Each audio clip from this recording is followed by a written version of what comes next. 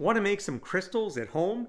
This is called bismuth. It's a really cool metal that melts so easily. You can do it right on your stovetop, and when you melt this, it turns into some fantastic iridescent crystals. So let me show you how to do that.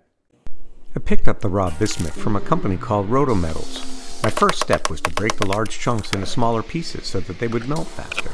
I surrounded the pot with sand to allow the crystals to cool slower, which was supposed to help make larger crystals, but I abandoned this technique as it took way too long for my first attempt. I ended up switching to a stainless steel milk frothing pitcher. Once it was completely melted, I turned off the heat and waited about 10 minutes for crystallization to begin. After a bit of trial and error, I managed to pull some pretty decent sized crystals from the pot. But have no fear, you can remelt the bismuth and try again if you don't achieve results that you're happy with. All in all, I was very satisfied with my first attempt, and I'm going to definitely give this one another shot. Give Metals a jingle, and give this one a go. Check out these crystals I made. I'm really happy with them. Have a great day.